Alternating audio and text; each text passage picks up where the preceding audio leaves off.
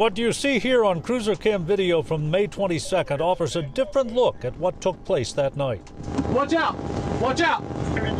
Watch out! A large police response to a melee involving teenagers at the Coney Mall area of Kings Island. It illustrates why there's ongoing concern about teen behavior, fights, and safety at the park, which has so far responded with written statements. Kings Island mentions zero tolerance for unruliness, saying they've increased safety measures as a result, something patrons always seem to point to.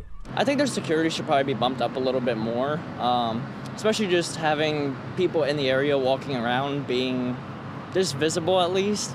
Tourism is Warren County's #1 industry, and the summer ahead is looked at as an opportunity to recapture the fun and recoup the losses from the pandemic summer of 2020. The comfortability of the park's family environment has existed for a half-century. Cell phone and surveillance videos of what happened 3 weekends ago rattles that normally safe atmosphere.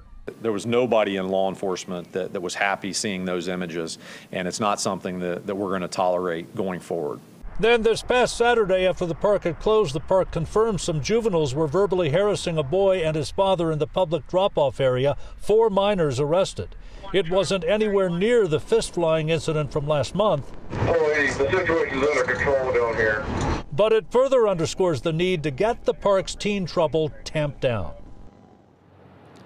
And we're told all of this is being taken very seriously by everyone involved in authority here in Warren County. Mason police continue to investigate. The possibility of additional charges, we're told, remains.